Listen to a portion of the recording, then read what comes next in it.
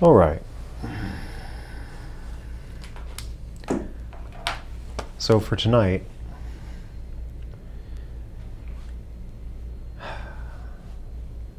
God gave me a message talking about pride and ego and the relinquishing of both of those things. Now, last week we talked about surrendering self, and you'll find that there is a lot of, this message almost dovetails off of that, because there's a lot of shared points. And we also did a message about spirits of pride just a couple weeks back, and I'll actually link that into the description, because that is another kind of facet of this. See, the thing about pride is how slippery it is and how easy it is. Tonight we're looking more at something in the soul, something in the emotions, in the mind, more than a spirit that's attached itself. Spirits of pride, they get you into pride. But you understand, like, the demon tempts you and lures you and, manipulates you in various ways in order to get you into a psychological state. You don't need a demon to hit that psychological state. The reality is that pride and ego are innate. They're like things that just happen in our hearts. And unfortunately, there are aspects of this that are a little wonky. I mean, even the description of Satan, his fall, pride was found in his heart. Like, he became proud of who he was, and that's what caused him to fall. So there's this facet to pride that has the ability to creep up in the hearts of beings, even beyond. Like, a thing to consider is that Satan was the first, is known as being the author of sin, right? And pride was what led him to sin, to become that thing. So there is a thing to this to kind of look at. And in some ways, pride in and of itself is its own entity, its own kind of thing that snakes into the hearts of those who have authority, who have power, who have place, who have anything at all to grab a hold of. Influence is another, yeah. So there's a place for us to look at this, but the bigger thing here is just to highlight that this is something that needs to be addressed at all times. We talked last week about surrendering self and the importance of shifting the focus of things onto God. Like, in the end, to sum up the message on surrendering self as much as I can, the way you surrender yourself is by putting God first. Like, you put yourself behind God, and then you let him be the most important thing in the story. And in many ways, overcoming pride and ego requires a similar kind of methodology. Yes, I said the word right. Yay. I'm so glad we do this in one shot, and I have zero editing abilities. I'm going to hold on to this for the next time you use big words. Uninvited. Uninvited. Yes. If you used the big words and you were invited to do so, this would be different. I'm going to figure out a way to work anti-establishmentarianism into this message, just to spite you.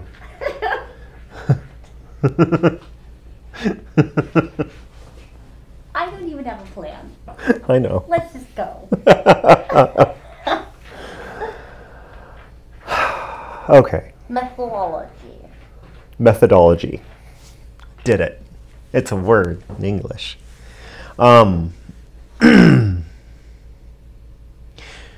it's a different methodology, because the reality is that with pride, pride runs deeper. So we talk about, like last week, when you talk about the surrender of self, you're talking about the surrender of your identity. And while your identity can have roots in pride, or pride can be a thing, an anchor of identity, it is its own thing. And that's kind of what I'm trying not so gracefully to express. It's like its own alien. Yeah. Species. Yeah. Yeah. That. All right, Lord, save this message from me. I was about to say, don't pretend. You know everything about alien species, real and unreal. Anyways, pride. We're not gonna... This message is going off the rails, because we're about to start talking about Gorn and Betazoids, and that's not where we need to be. Get back in, Lord. Pride. Talking about pride. All right, look. The gist of it is this, is that the reality is that when we talk about pride, we're looking at something that runs deeper inside the core of a person's being than just the face level stuff about like identity and different things like that. Because like I said, pride can have roots in identity. Like, you can have pride in your identity. That the person who you are can cause you to become prideful. Who you see yourself as, who you saw yourself as, who you want to be. All of these things can become means by which pride snakes its way into your being. But it's not necessarily that those things in and of themselves are bad. Like, for example, you could be like a legitimately gracious person who truly loves others. And then you'll find one day that when somebody questions you, you get offended by the fact that they questioned you about your love for others. Why are you offended? Well, when you dig a little deeper, you'll find that the offense is generated by pride that you have in yourself for who you are. It's astounding. Let me pose a question, because this is ultimately geared towards Christians,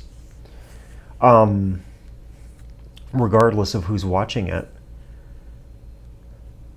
Why is it that when you look over everything that you've done in the day, if you are somebody who follows God, and if you consider yourself a person of the law, as it were, let me pose a question. Why is it that you still have to, if you do everything right, if you follow all the laws, all the commandments, if you do everything that you're supposed to be doing and say no to everything you're supposed to be saying no to, then why at the end of the day do you still find yourself having to repent of pride?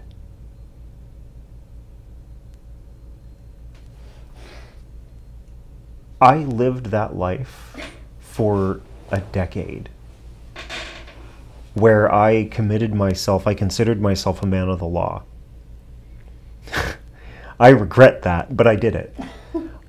The thing of it is that I followed everything. There were days, I have people, for years, I've listened to pastors say things like, there's not a day that I don't sin. And it's like, really? There's not a day? Because I did it. I had days where I committed no sins. I had days where I checked very hard what I did and did not do. And by all accounts, I committed 0 sins. It's not impossible. I know some people like to say it is, but can we be honest about false humility for a moment? Because we're going to have to come back to it. We're going to talk at length about false humility in this message, because it is a part of pride and ego. But a lot of people just say that thing. It's just something, it's not something they actually believe. It's not something that they actually do. It's just something that they say in order to cover themselves. for the inevitability that they will sin, or the possibility that they have committed some sin that they didn't know about. I know. I did it. I said the same thing for years. I thought many times that, oh, well, I have to cover myself. I can't say that I didn't sin today. That's wrong. Until one day it dawned on me that that's foolish. That's not realistic. That's lying to yourself. That's lying about you to you. And God knows better.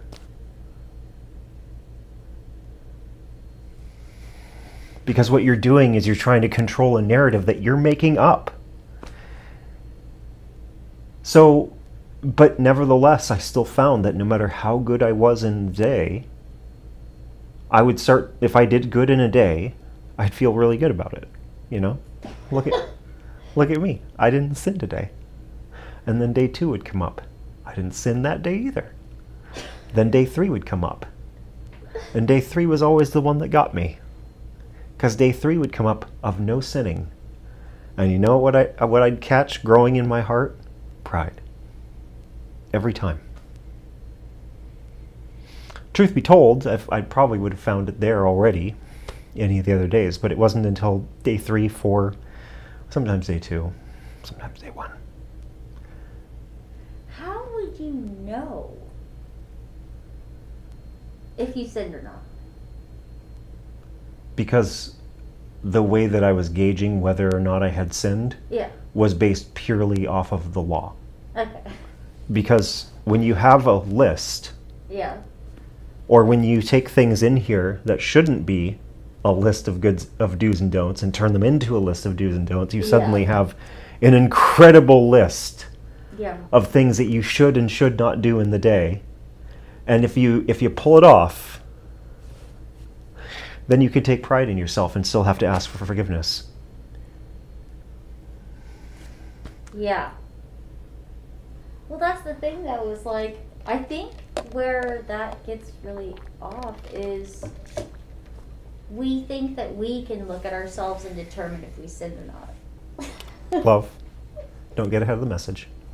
I'm not, I'm just trying to sound smart.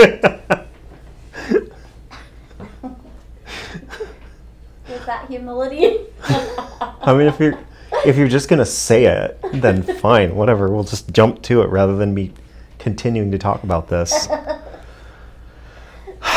is no surprise. So,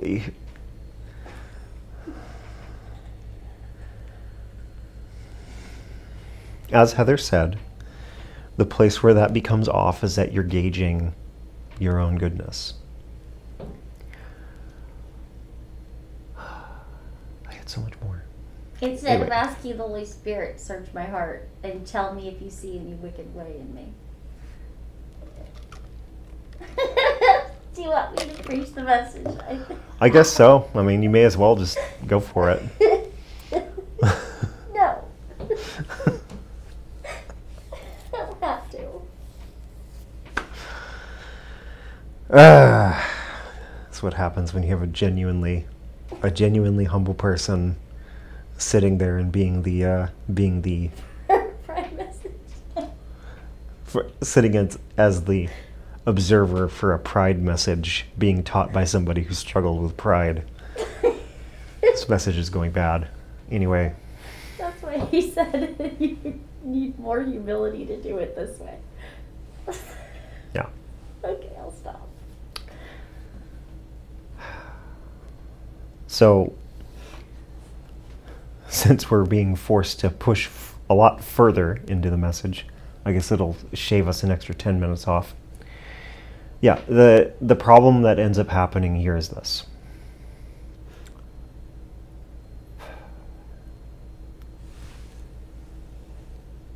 See, when we take a litany of rules and we try to use that to determine our goodness, like we talked about last week, we talked about how, well, I will reference the message on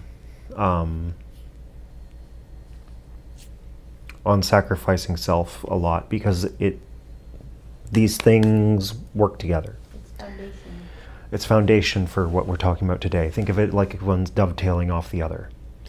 In this case, so if you haven't watched it, you may as well go watch it.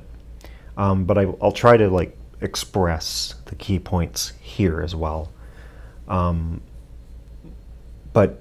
basically the struggle here is that in many places in the Bible, there are things distinctly laid out as do's and don'ts. Then there are things in the Bible that are not laid out as do's and don'ts. Take, for example, the Beatitudes. Now, I have had many, many arguments over the years with people about the Beatitudes, because many people look at the Beatitudes, especially in the modern church. The Beatitudes are taught as being a sort of 10 Commandments given by Jesus. The problem with that is that that is a 20th century-ish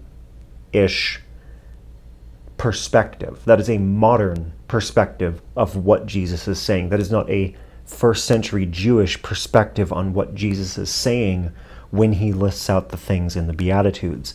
The Beatitudes were not meant to be a list of do's and don'ts. He wasn't saying, be humble, be meek. He was saying things that were actually very much inflammatory.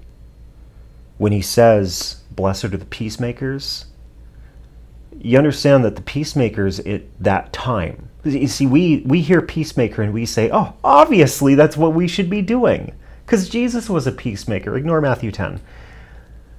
Jesus was a peacemaker. He came to bring peace. He came to bring harmony with the Holy Spirit. He came to be this thing. Yeah.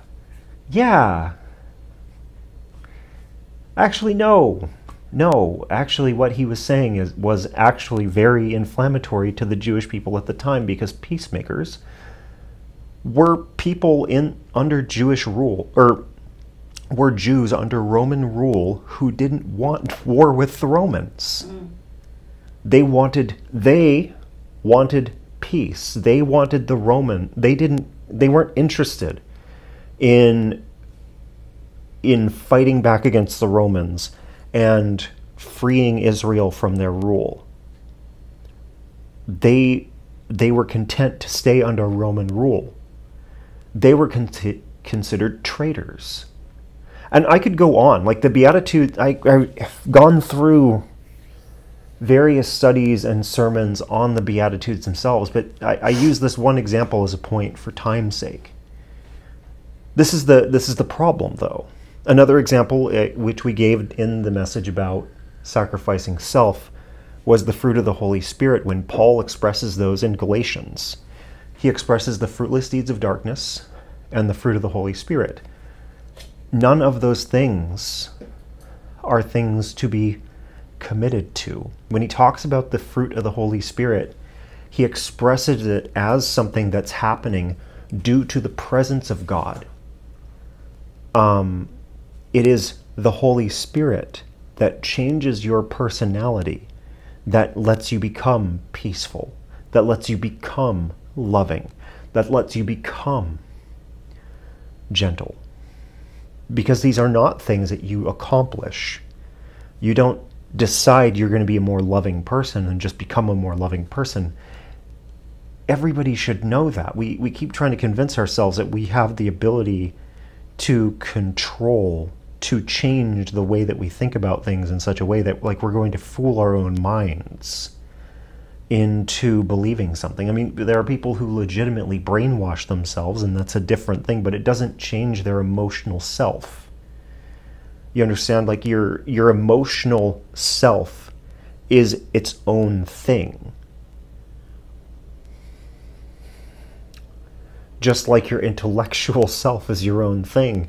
Your intellect is not going to be able to correct your emotions. Instead, what will happen is you'll twist your emotions and try to convince yourself how you feel about things, and your emotions will still feel the way they do. All it will be is you saying, no, I don't feel that way.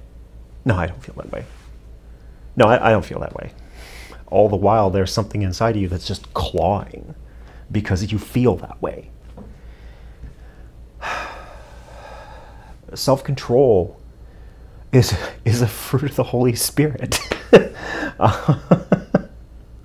It's not something you force. You can choose not to act, but that's still just behavioral modification. And in all these things, like my point in bringing all of these to the fore is this, is that these are things that are innate. These are not things that are meant to be a list for you to follow. They're a list for you. You can look at the fruit of the Holy Spirit and you can determine what you don't have, but you can't make yourself have it. You can ask God to change you. And the truth of the matter is that it's purely an ego trip to think that you can change that. To think that you're going to make yourself a more peaceful person. You're going to find harmony with the universe in such a way that you can just become more peaceful. You're going to exercise whatever demons are inside of you in order to make yourself more peaceful. You're gonna go get into fights and, you know, get that angry energy that you're carrying around. Exercise that chip on your shoulder in order to make yourself feel more free so that you can feel more peaceful. You still have the chip on your shoulder. All you're doing is expressing it. It doesn't make you better. It means that you're not carrying it anymore in a way. You're just getting a chance to use it to bludgeon people around you. You're not different. If you were to stop doing what you were doing and go back to what you were doing before, it would just creep up on you again and just drive you crazy again.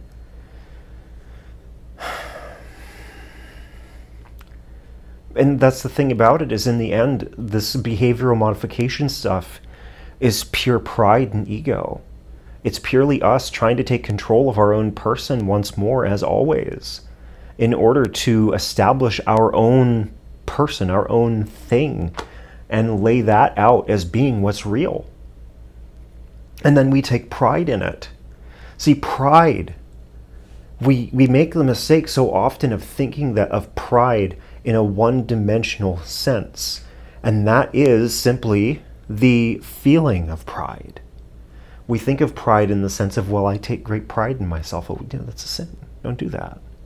But pride runs deeper than that. Pride is so much more subtle.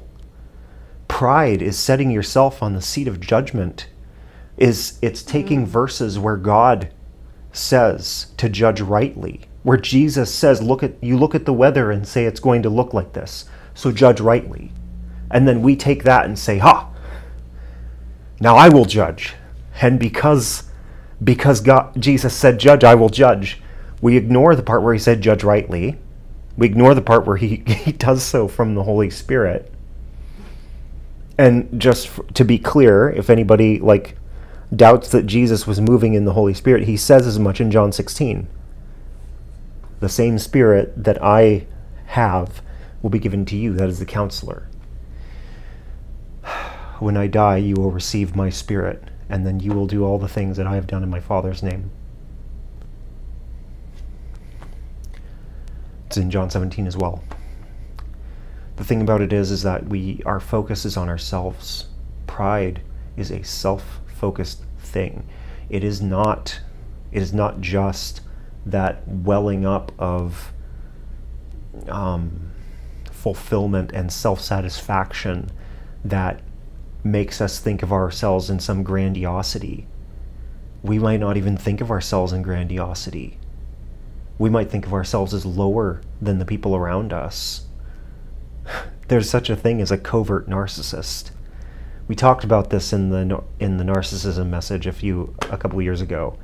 But covert narcissists are people who they are narcissists. They very much so have all the traits of being a narcissist. The difference is they don't manifest it in the way that other people do. While your typical narcissist will sit there and tell you how great they are and how amazing they are and how they're awesome and try to convince you. Brag about their money. They'll brag about their money. They'll try to convince you to believe that they're just as awesome, and they'll try to fish for compliments and try to get you to tell them how awesome they are. Covert narcissists still have that thought process, The way they do it, though, the way that they live and manifest, however, is by not saying those things, not doing those things. They will reserve them for when something goes wrong. Oh, if only if only other people could have seen how good I am. Oh, I was so good. I was so good back in the day. But, I never got my chance to shine because, things were unfair. And this person's fault and that person's fault and everyone's fault. The same thing that a regular narcissist would do when something doesn't go their way. Covert narcissists do it the same way. Because in their heart of hearts, they're still believing the same stuff. They just don't bury you under it. Pride works the same way. Yeah, they kind of use it in self-pity. Yes, exactly. Exactly. They use it in self-pity. Why doesn't anyone see how great I am? Yes. Whereas the thing about pride is that it masquerades the same way. Like I said, we'd come back to false humility. False humility is false because you don't believe in it. Ooh. False humility is something that you tell people so that you don't have to look prideful. False humility is something that you might convince yourself of because you don't want to acknowledge that you're prideful.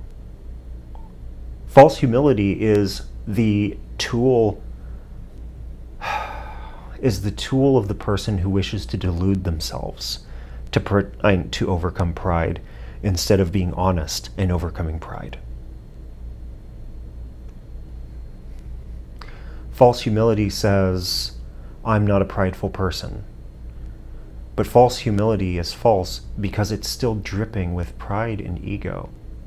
It is you trying to take control of the narrative about yourself and how people perceive you. It is not you actually being free of pride. You still have the thoughts about how great you are. You still have the thoughts about how good you are. You still have the thoughts, the belief, the deep-seated satisfaction in yourself that says that you are right and just in all ways. That you're the best.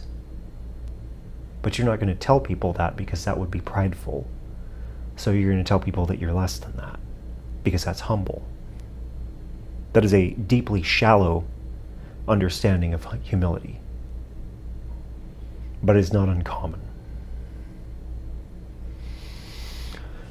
A couple verses. I got a few different verses to look at, but there's two that are kind of in tandem with each other that we're going to pop open and look at because it's directly attached to this discussion about pride. The thing about it is that as followers of Jesus, pride is a very, very real danger to us. We oftentimes note how the Pharisees had great pride, and they did. They did so many different things in order to state their pride and enforce it, lay it out before everybody else so that everyone could see once and for all how amazing they were. Look at the size of my phylactery. Look at how long my tassels drag.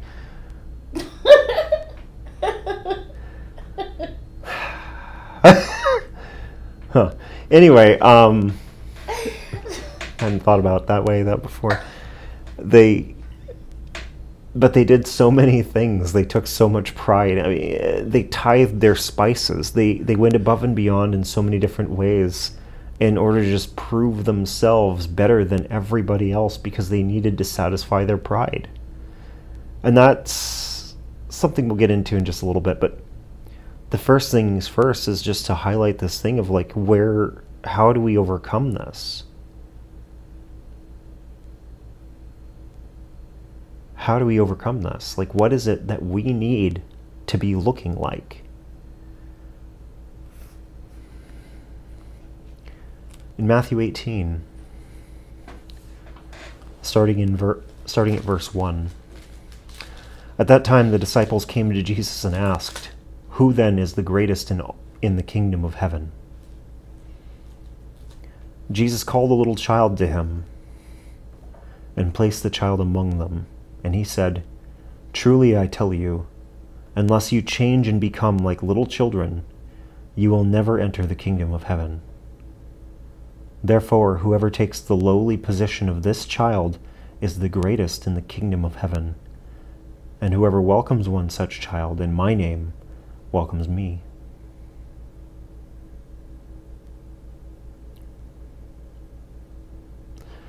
We'll stop there,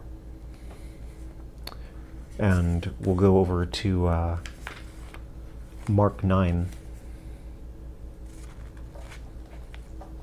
which is it's a parallel verse.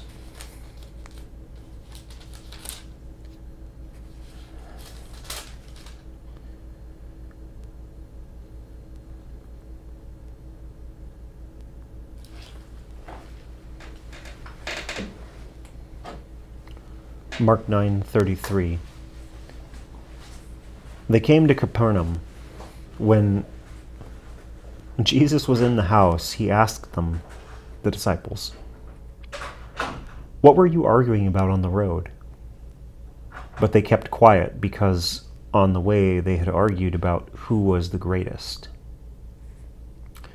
Sitting down, Jesus called the 12 and said, "Anyone who wants to be first must be the very last and the servant of all."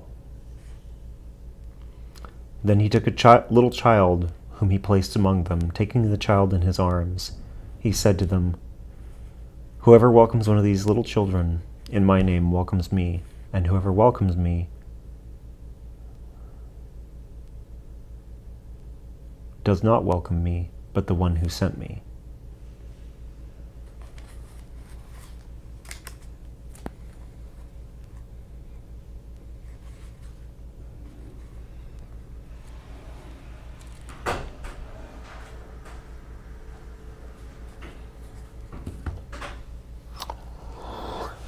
See, the thing about these passages is where Jesus highlights this thing, this reality about the kingdom of God, which is that of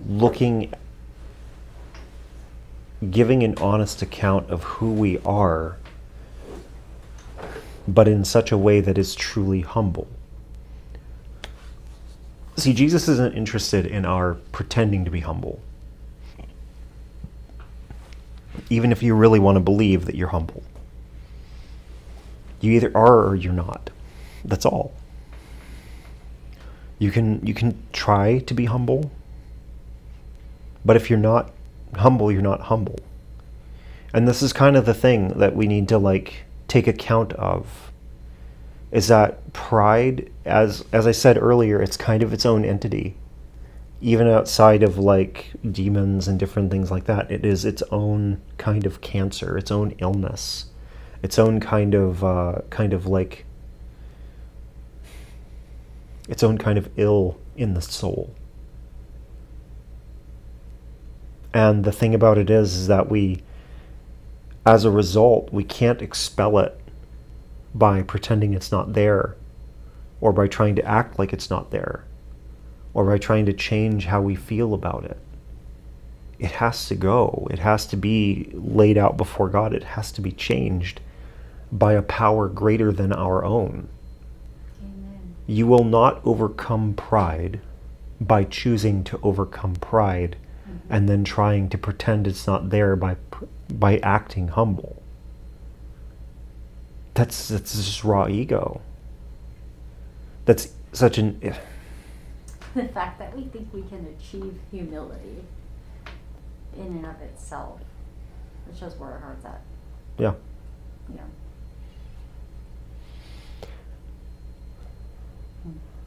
See, the thing about it is, and I keep bringing up ego because it's just as pertinent. See, ego is a part of the identity by definition. And even though there's very much so kind of a thing where we're kind of highlighting it in the context of pride, being egotistical, as opposed to being, just that being that part of your identity that you express. The thing about it is, though, is that that identity that we express is something that we're very much caught up in. And when we're caught up in it and expressing it, that's something that we're holding very true to. Like, it's something that we are enforcing, we are carrying. It doesn't matter. See, the thing about it is that true humility, when Jesus expresses who the greatest in the kingdom of God is, in the one verse, in both illustrations, he takes a child and puts it in front of them. Mm-hmm. And he says this: the innocence of children is the thing that he's trying to draw attention to, because innocence is humble. It's teachable. It's teachable, yeah. See, the thing about so many of us, as pride kind of encroaches on us, is kind of the bed, the fertile ground that it finds to grow in, especially in the church, is knowledge. See, the more we learn about God and how to follow God, about how to make God happy, the greater our pride tends to become, because we know how to do things. We know how this works. Our knowledge takes on a life of its own, and suddenly we know the way. We know how to get there.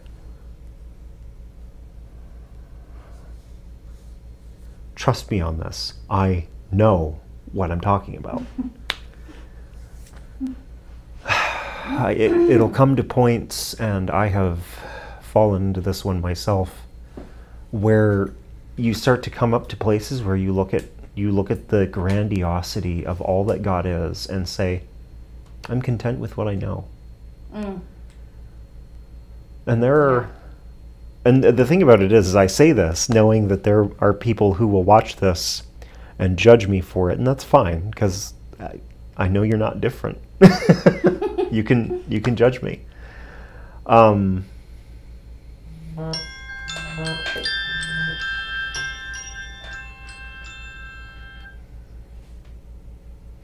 So the thing about it is just this. Like, we need to kind of take and acknowledge what Jesus illustrates here. This innocence, this place of just like wonder and teachability, and that's something that can be taught. And we got a verse that we're going to go look at here in just a moment, but before we do, just to not leave what we've just read, the other part is that he talks about how the greatest in the kingdom of God is the last and the servant of all. There's another verse where Jesus highlights this point, where he says the Son of Man did not come to rule, but to serve. Yeah. For even the Son of Man came not to be served, but to serve. Because the greatest in the kingdom of heaven is the servant of all. And when you look at the reality of it, you watch Jesus carry his disciples through so many things. Luke 22. Do you want to pull it up, and then once you got it, we can read it?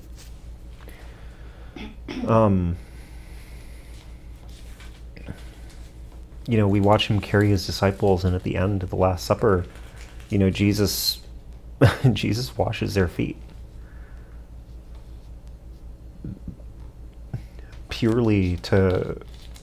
He humbly and honestly washes their feet with the intent of purifying them as much as he can. Everyone except Judas, who, it doesn't say he didn't wash his feet either. It just has Jesus afterwards saying, well, all of you are clean except one of you. One of you's not. But by that time, Judas had already made plans to betray Jesus.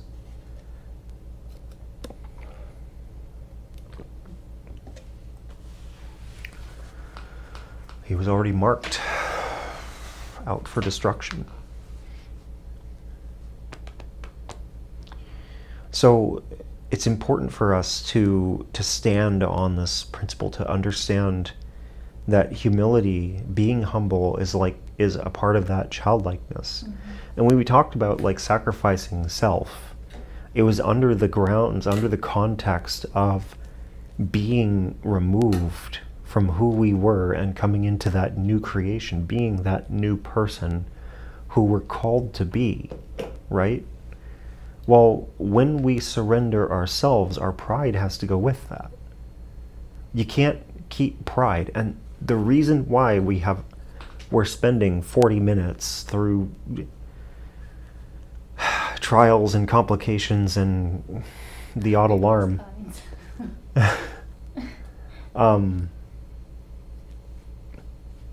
is because pride is its own animal to defeat. And the thing about it is that pride is insidious enough that it can actually weather the storm of change that happens and can happen when we go and aggressively begin to surrender ourselves. Because understand very clearly, like, when Jesus says, die to yourself, carry your cross, that is an aggressive action. That is an action that you take. And how hard you push into it is something that you determine. You say how hard you're going to go for it, or don't. That's why you see followers of Jesus who range from the people who come and they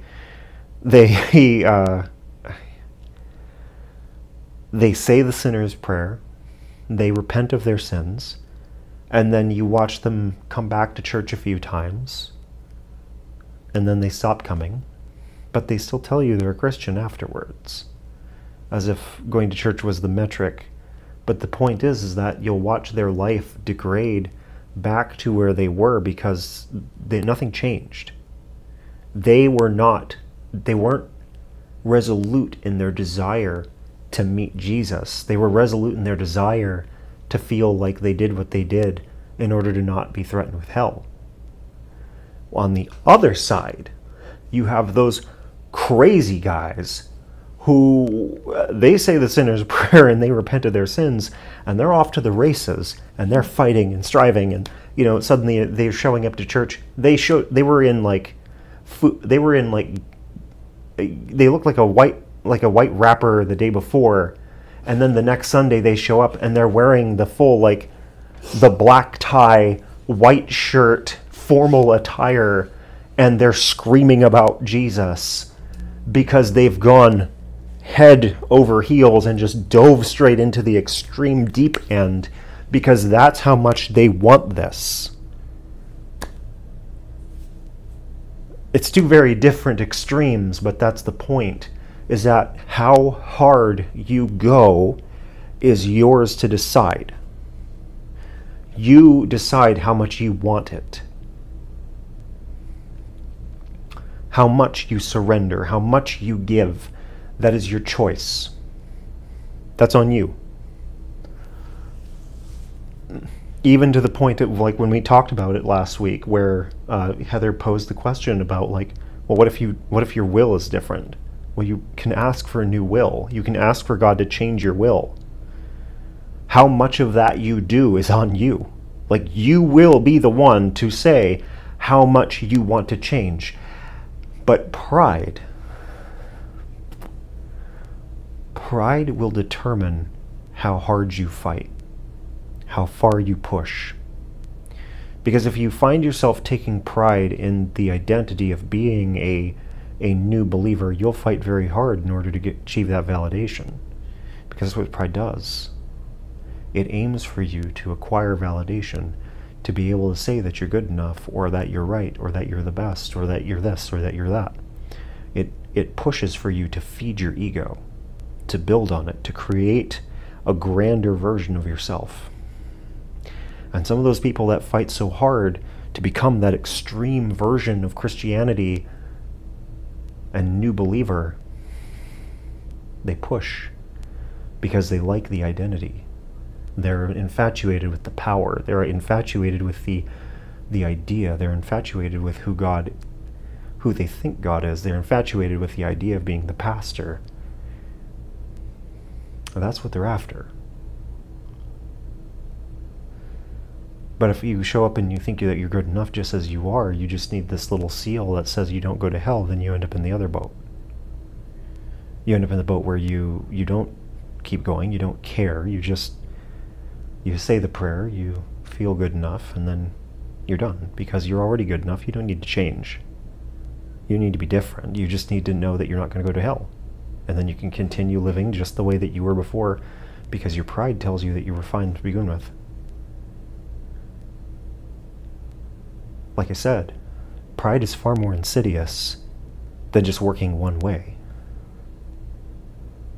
It will take you down either of those extremes. It's not something we want to rely on ourselves to be able to detect. Yes, exactly.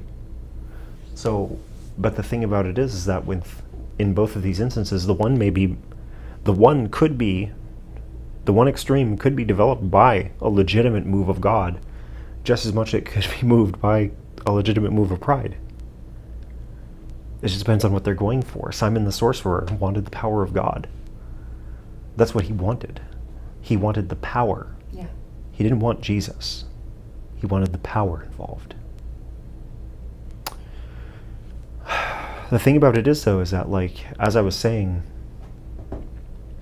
you know, in this way, how much we fight and strive, like how much we hunt, how much we go, there's so many different facets of it that will be driven by who we want to be. But again, that harkens back to what we've been saying about pride and the threat of it. The pitfall of pride is that it's about you. The sacrifice of self is about Jesus. And therein lies the difference here. And this is where we need to focus, because the reality of it is that the way that you overcome pride is where your focus is. If you want to be able to detect it, consider why you do the things that you do. Do you want to prove that you're good enough for God? That's pride. That's ego. If you want God to tell you how good of a boy or girl you are, I know, I did it. I was this guy. That's because you're seeking validation. You're seeking validation because you need your pride. Your pride needs to be fed.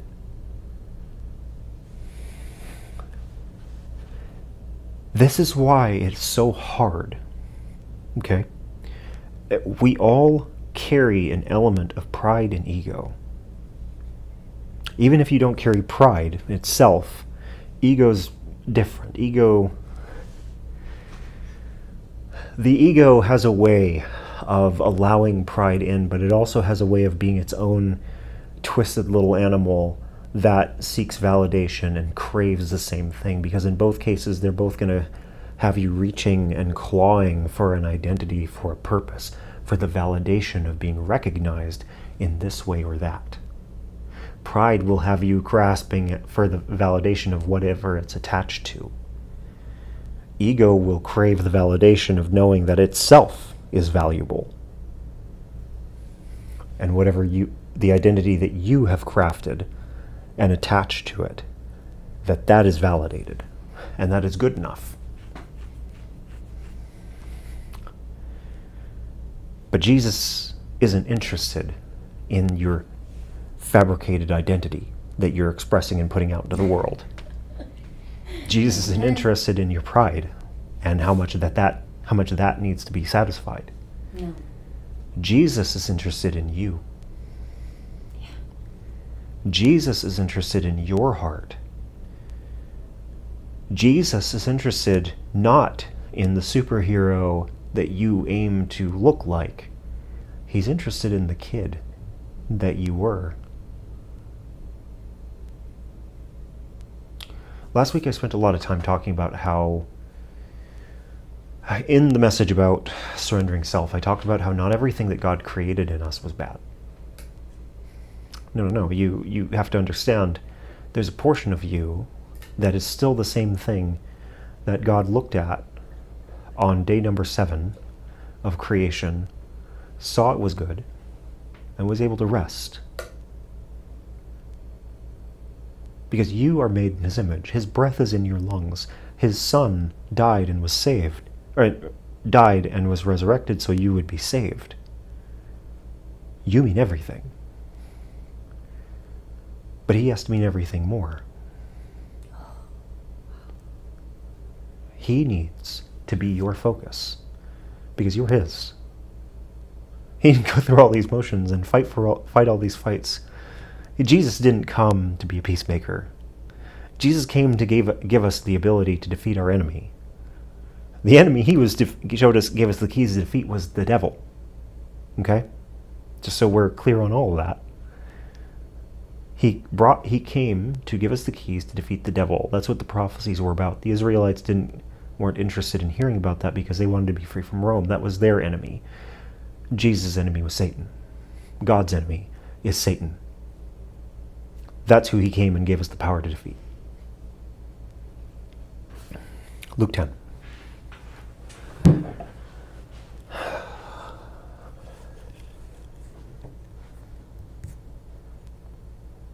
We struggle so much with pride because it preys into these different things where we feel that we need to go.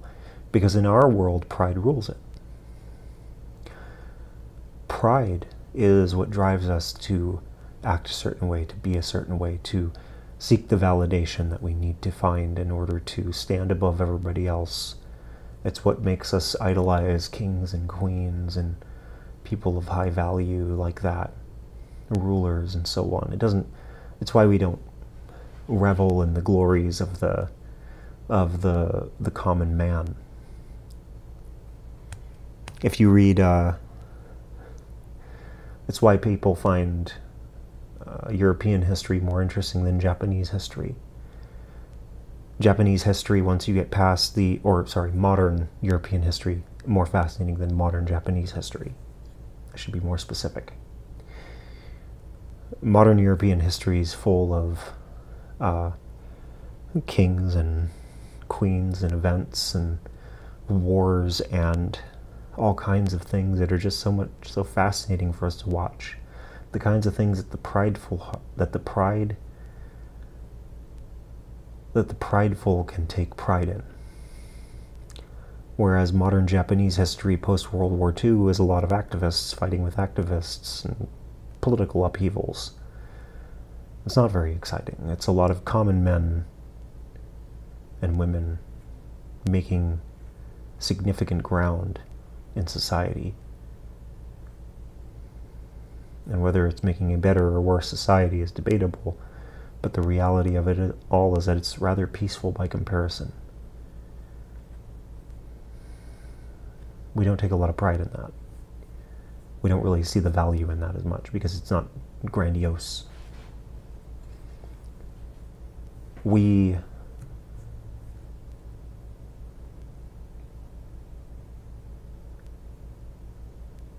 this world ruled by pride, we oftentimes struggle to see the value of the small things. So when Jesus props a child down in front of everybody and says, "Be like this," the disciples just came from casting off demons and, well, failing to cast off demons, actually. That was what happened on the way to Capernaum. And then they started debating who was the best one of them.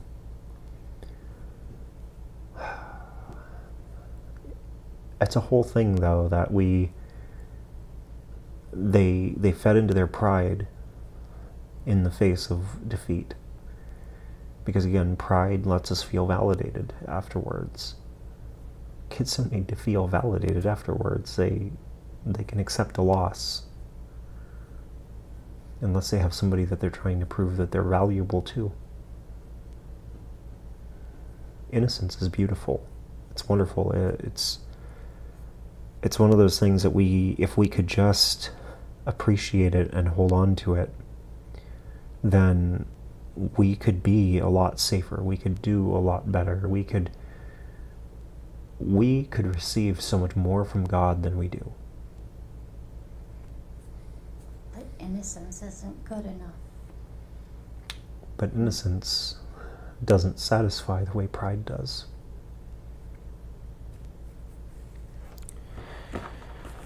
And God is not interested in satisfying pride.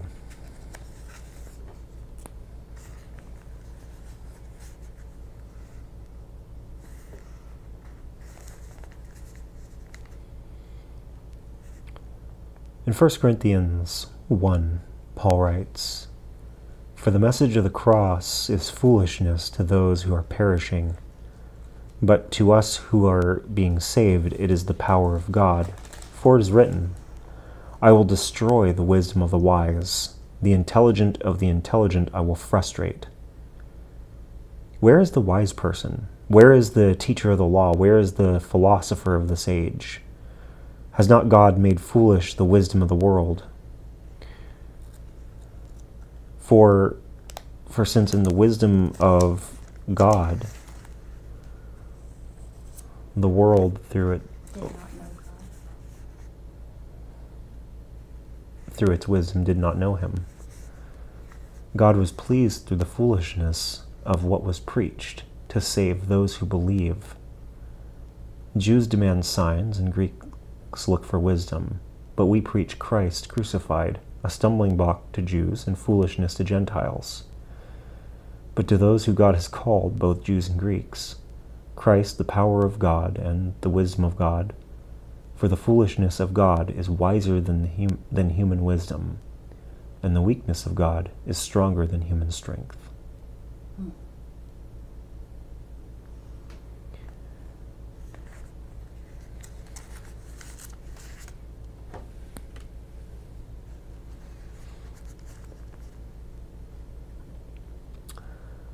Last verse that I'll throw out there before we talk a little bit about that is 1 Peter 5, starting in verse 5.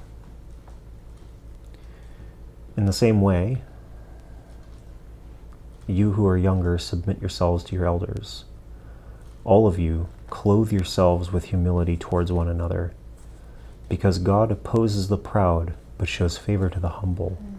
Humble yourselves, therefore, under God's mighty hand, that he may lift you up in due time. Cast all your anxiety on him, because he cares for you. Be alert and of sober mind. Your enemy, the devil, prowls around like a roaring lion, looking for someone to devour.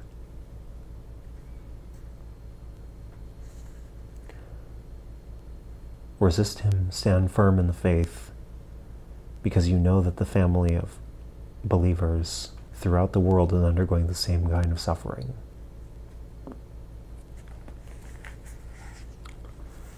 Where was that? That was 1 Peter 5.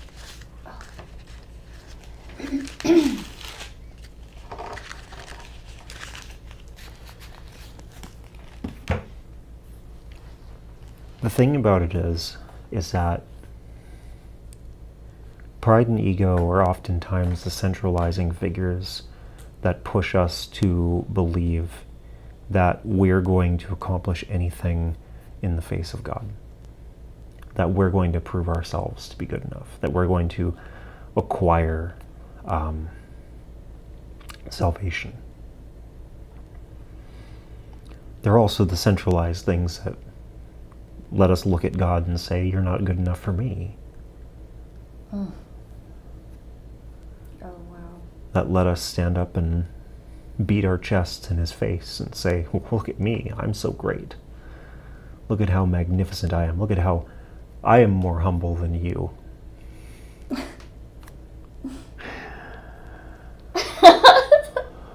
Like, a lot of the world really believes that, though. They do. There's a lot that of they're more humble than God.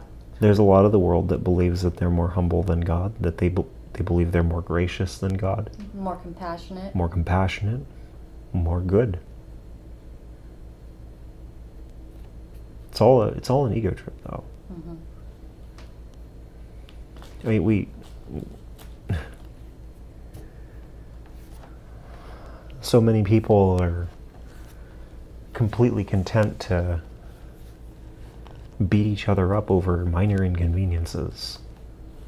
I can't tell you how tempted I was the other day to just hop out of the car and beat the hell out of somebody who nearly sideswiped us. Yeah. I mean, my Heather was in the car, and this person, first they drove out into oncoming traffic. Us. Just about T-boned. Just about T-boned us, and then proceeded to veer out in front of us. Then we all had to stop at a stop sign. It was a quick walk from my car to theirs, and I was angry enough to put a hole in that window and aim for whoever was behind the wheel. Didn't matter who it was. I wanted to hurt him. And yet, people like me are more than content to question the compassion of God. Oh, but you were protecting the one you loved, and yada yada yada. Yeah. Do you know how many people God loves? All of them. Every single one of them. And He protects them. You ever consider the magnitude of having to love everybody all at once, while having to watch them hurt each other? Oh, man. Oof. And knowing that the fates that they're pulling each other into are worse than anything that you would do to them. Knowing that there are worse fates that lay ahead for those who would reject you over whatever happens. Imagine that. Imagine watching everyone that you love fight with each other and hurt each other and reject you in the process. Blame you for it.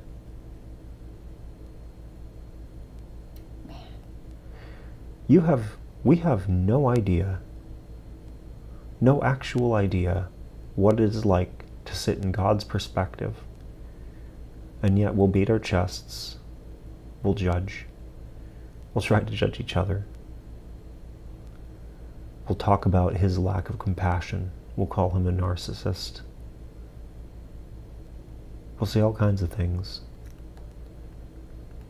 all because we believe that we are right to judge, just because we can.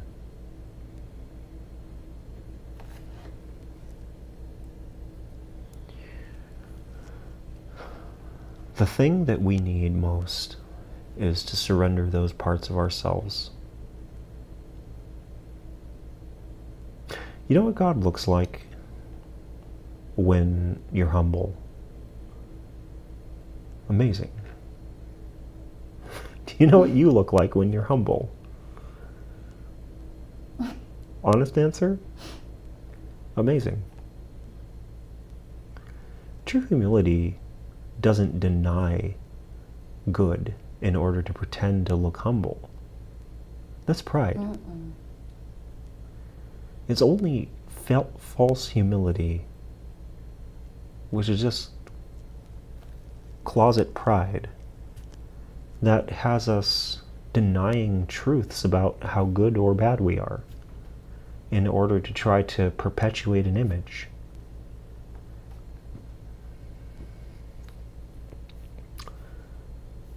The funny thing about, like, innocent children can be told that they're good at something, and they believe they're good at something without pride.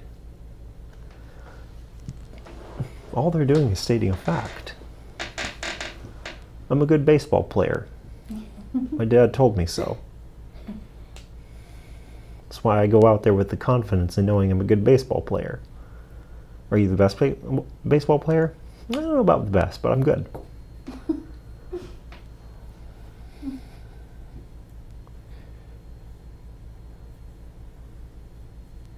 You consider that with somebody who has pride. We don't We don't need to spend a lot of time on this, but the point is this, is that there's a place where the world and its wisdom and its knowledge of who God is and who we are and different things like that has crafted and molded a series of images. And we don't see it. And the irony is that it's even crafted fake images of what we should look like. So we don't always recognize pride, because sometimes it just looks like somebody being righteous or somebody being just. And yet, in that, some person in the some person who has chosen to it's like looking at somebody from Antifa who has chosen to beat up Nazis and saying that they're a more righteous person than somebody that just picks a fight on the street. It's justified. That's all pride. It's pride that has us judging other people this way. Judging that one is more righteous than the other. You don't know what the randos fighting on the street are about. We don't have the right to do that. We don't have the right to do that because we don't know. We presume to know, and that comes out of pride. We can all say that this is not right, that the violence and so on is not right. But it's when we start putting ourselves in a seat and crafting an opinion based off of our assumptions, that we start feeding those little pride demons.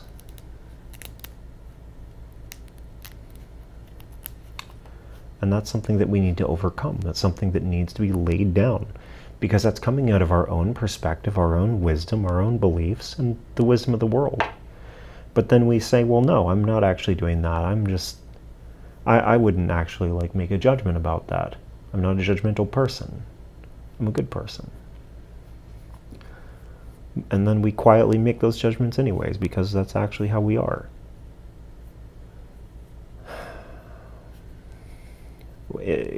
But we believe that in order to not be a prideful person, we have to look not prideful. Looking not prideful doesn't mean anything. Oh. Dang. As I said That's good. early on, you are either prideful or you are not. That's all. You are either humble or you are not. That's all. You will not make yourself more humble. You really won't make yourself more prideful.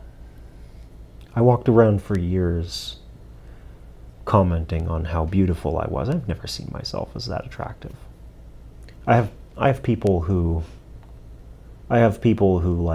would have known me when I was in my early 20s, and how often I said how beautiful or glorious I was and whatever. I was certainly prideful. I was certainly arrogant. But I had no illusions about my appearance. It was all a joke to me the whole time. But some people legitimately believed it. And that was unsettling, actually. I remember many times where I found people actually believing what I was saying, and I'm just like, don't do that. I'm not that guy, not really.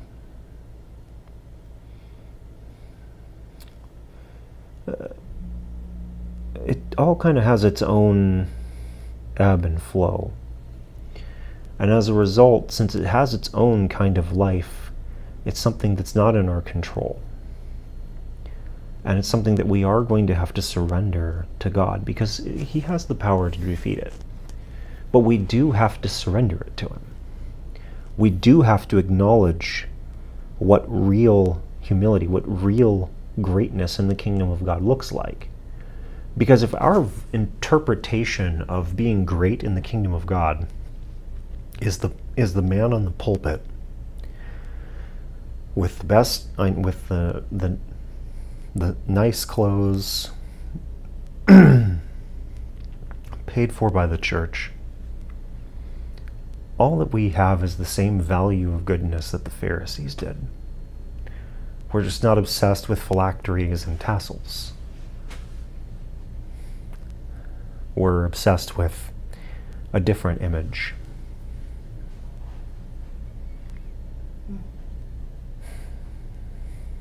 Even Job.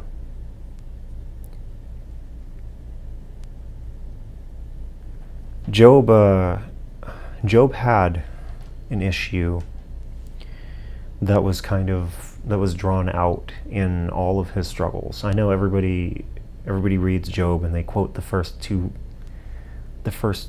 chapters because there's 40 of them and they're a nightmare to read through. I hated it. I legitimately did. I was really interested and I still suffered through some of it, but yeah, exactly. You wanted it. You were like, and I really wanted it. Yeah. You were like, "Yay, Job!" And then they say everything 3 times. I got triggered at every angle. Yeah. The thing about it is that like, the book of Job is a nightmare to read for a lot of different reasons, but the one thing that gets missed, and I believe it's in about chapter.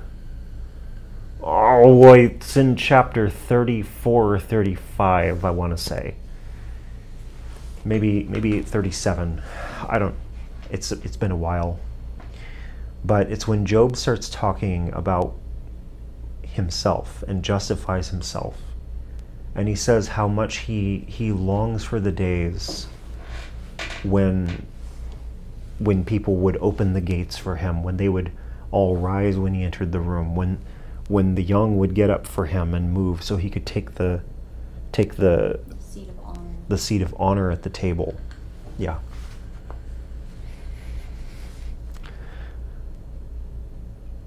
Job had a thing that he had things that were off with him in that regard, and it was finally brought to light at the end of all of that.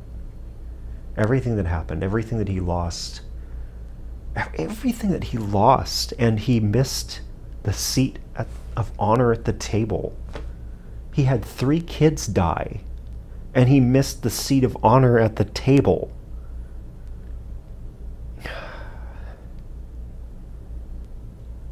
Legitimately, if you take what he says that he missed and you draw the parallel and you read what Jesus says about the Pharisees in Matthew 23, you will find parallels. The things that he's criticizing the Pharisees over, that he's rebuking them over, are things that Job yearned for. Ooh. But that's the thing. That's how insidious pride is. It's even so much so that even now, like most people who go and read Job, they still sit and say Job was this honorable man. He never fell away. He never showed anything in terms of sin. But it was right there. He said it. It was in his heart. And people still miss it. Because that's how pride is. It's commonplace. It's so easy for us to look at, to see, to perceive, and to live in. And we don't let it go because we like it. It's what we understand. And that's what makes it, that's why this is a separate message, and it's over an hour long. It's because it's so deep. And I understand that there are parts where I'm kind of like, in some ways I feel I've kind of stumbled through this message, but the reality of it is that it's all here. The struggle with pride and ego is that they are satisfying to us. We like them. We like the validation that pride makes us feel. But we can't have it and also exist in the kingdom of God. Wow. The last person to have pride in the kingdom of God was Satan, who had to be cast down to earth and then started a war against God because he had pride. Mm-hmm. We can't have pride and Jesus. Not really. Mm-hmm. No, it's absolutely right. And the value of understanding that, the value of recognizing that, and more than anything, the value of living free of pride is being able to live free. Because pride will wrap you up and it will hold you. And not in a good way. More like an anaconda. It's going to smother you. Well, it's going to asphyxiate you. It's going to push the breath out of your lungs until you die. Because you keep needing to validate it. You keep needing to prove that you're good enough. You know how many Christians I've met in my 11 years in service to the church that had so much pride that they constantly had to prove themselves in order to be validated? Do you know how many arguments I've seen, borne witness to, or had been involved in because somebody desperately needed to be right about the scripture that they were quoting or the perspective that they were offering, even though nothing in the Bible actually backed them up? I don't have a count for you. It's just an incredible number, though. I know that some of them were me. I was the guy who needed the validation. Because I had pride. I don't think it's completely gone. But you're swinging. You're going to take it down. That was a cheery swing. Yay Team Pride. The point is that it has to go. It has to go. You can't have both. Wow. It has to go because it's going to kill you. It's going to kill you because it's going to keep you away from God. Oh. You know how many times I've listened to so many people over the years. And mind you, like there's a contingent of people who could watch this video and have no idea what it's like to hear from God. You go to church, you commit yourself, you read the Bible, you say your prayers, but you've never heard God's voice. And to you, I tell you, keep going. Keep pressing in, keep pushing, and ask for that. And if anybody tells you that God doesn't want to talk to you, they're a liar. And rebuke them, because that's Satan speaking through them. I'm not joking. Like, full on, you can call me whatever you want. That is reality. Even per the Bible, that is reality. Because when Jesus died and was resurrected, he died and was resurrected so that we could be redeemed. And what we were meant to be redeemed into was the same relationship that God had with Adam. They walked together. They talked together. Yes. If you're not walking with God and talking with God, you're not fully there. Yeah. Which means there's so much more for you. You're not really living yet. But for those of you who know what it's like to hear from God, and there are some who, you know what it's like, you've heard God talk to you, and you never pressed in. And then there are those of you who hear from God, and you do press in.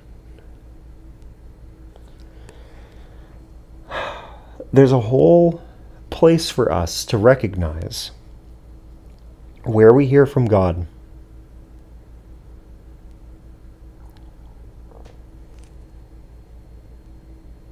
To know and to receive. But more than this, we need to pride will come up, and it will stop us from going where God tells us to go. And I've watched it happen so many times where I've seen people go from not hearing from God and saying, wherever God tells me to go, I'll go. And then when they do hear from God and God tells them where he wants them to go, they say, actually, I don't want to do that. Oh, man. I can't, I don't have the fingers for it, but a lot. Honestly, it's about 15 people. Realistically. I've watched about 45 people move from that place of not being able to talk to God to being able to receive and hear from the Holy Spirit. And I've watched of those people, it's about 15-ish of them that I've watched receive the words and say no. And it's only about 15 or so because a lot of the other ones kind of came and went. Their season with me was over, and they progressed on to whatever their next part in life was, wherever God was taking them, assuming that they went with him. But I can remember these people distinctly who received the Holy Spirit. They heard from God. Baptism of fire, the whole shebang. And when they heard from God finally, they said no. Because they didn't want what he wanted. Pride was too significant. Pride. They didn't value him more than their pride. Exactly. And as a result, the relationship went where it went. I can think of a couple off the top of my head where I don't even know if they have a relationship with God right now. I know one doesn't. Straight out. But that's just the reality of it. And I'm a small sample size. 11 years in the church, I only have so many people in my spheres that have come and gone. But nevertheless, that's what it looks like. How much more so is that going to be, just going from church to church to church? Millions of people.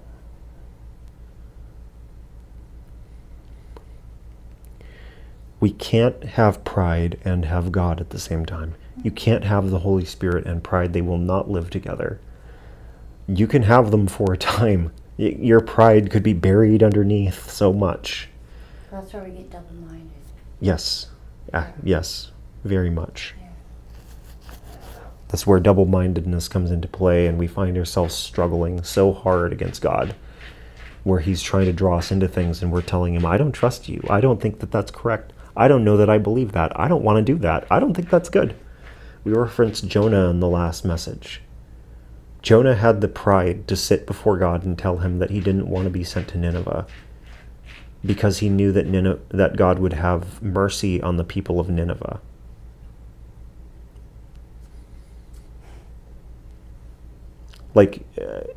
He spends the first period of the whole message running, and you don't know why. It's not until the end of the book that he finally expresses to God, this is why I ran from you. This is why I did half of what you told me to and then left. Because I don't want to do it. I don't want them to have mercy. I am going to be the judge. Mm-hmm. That's not our place.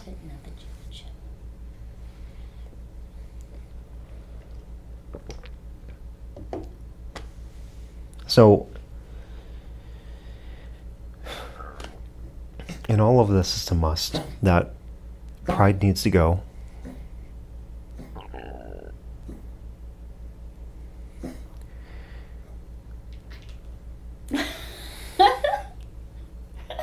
This night, man. Pride needs to go, and you okay, Harley? Okay, he's fine. The dog's fine. You get it all out. Just coughing a little bit.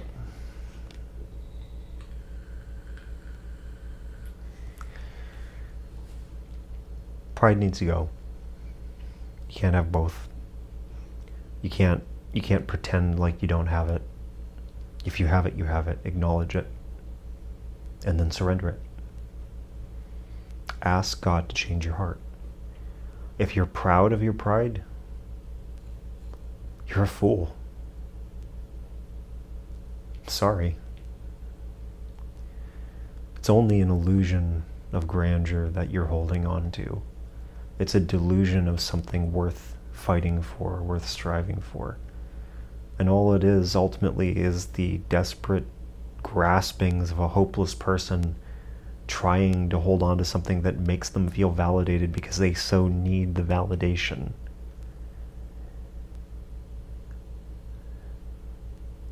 You don't need validation in the kingdom of God in the same way that you do when all you have to justify you is your pride.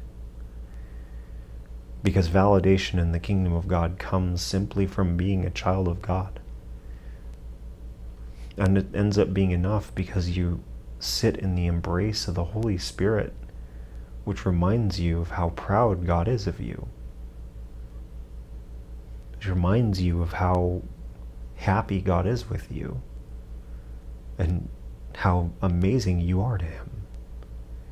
Because you, in order to be reborn, part of being reborn is acknowledging that a life was given for you.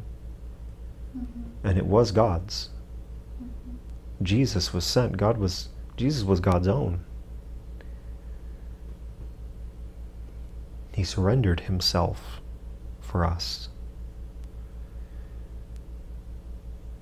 Because He wanted us saved. We meant enough to go through that, to suffer, to become one of us.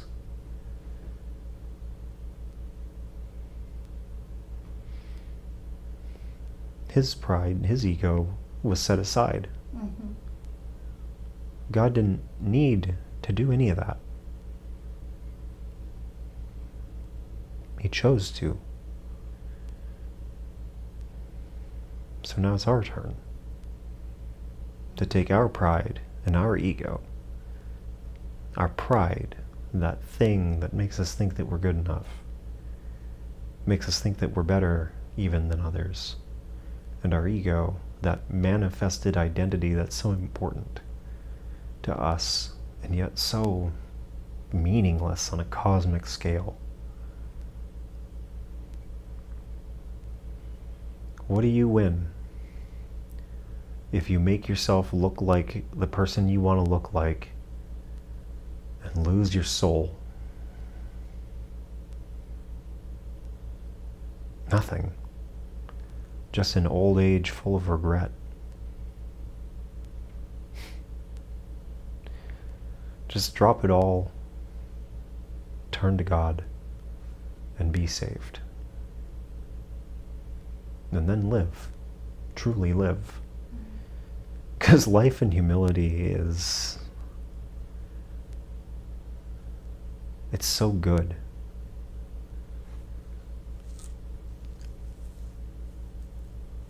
It's so good to live in. The purity of being able to acknowledge that you're good enough. The purity of being able to accept where you're not. The purity of being able to hear God without having to fight with yourself over it. Yeah.